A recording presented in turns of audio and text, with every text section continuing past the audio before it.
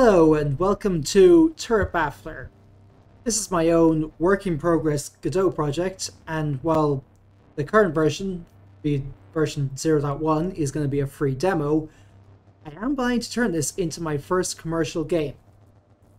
It's a stealth shooter where you help an allied NPC get past cameras, turrets, tripwires, that sort of thing.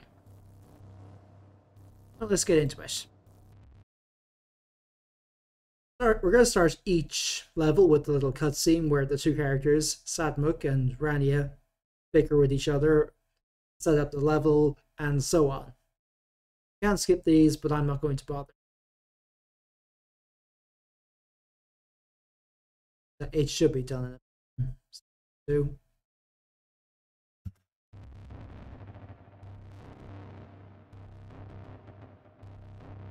So each level is split into two separate parts. Planning phase, which is what you see on the screen now, and an action phase, which will come later. You don't actually have to select anything here, you can just go with the defaults, which in this case are Rania's start and exit points are over here where the two floating bubbles are.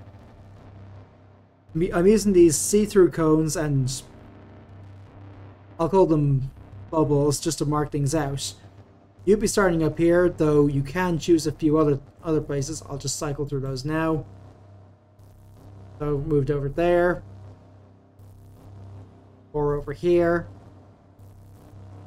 or back to the original. Marking where the target is, outdoors, in the rain, of course. And this is the action phase.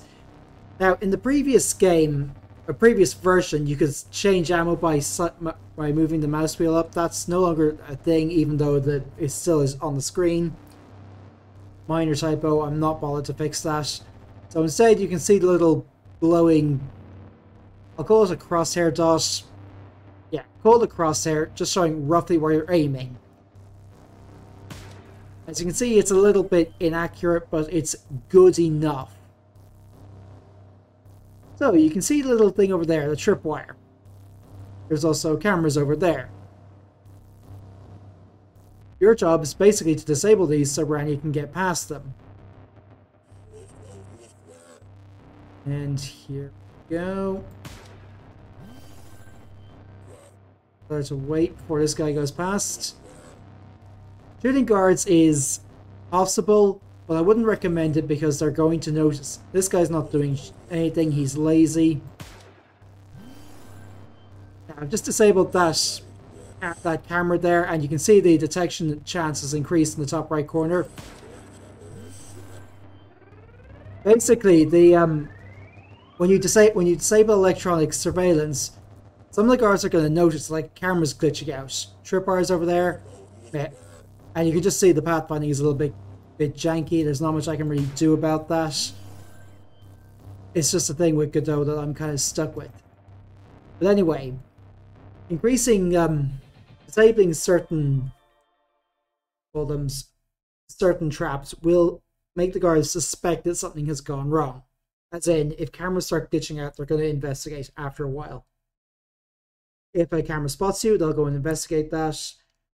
And later on, I'm planning to add things like turrets that will definitely attract attention because they're going to start shooting in random directions or even just looking the wrong way. Which is, originally this project was inspired by a bug in a project I did a few years ago, where if you approached automated turrets from, say, their left, they'd point in the opposite direction and be unable to shoot. Very silly bug, one that amused me, but I ended up fixing it that time round. This time, I'm turning it into a full game. So that was the initial demo. Like at the moment, it's just first level. It's just this first level / tutorial / demo. You get where I'm going with this. So if you like this, feel free to give it a try yourself and follow me on various links.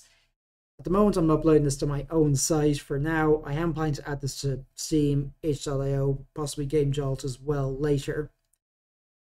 But that's a while away, and if you like this, give it a try. Tell me what you think. I'll see you for now. Bye.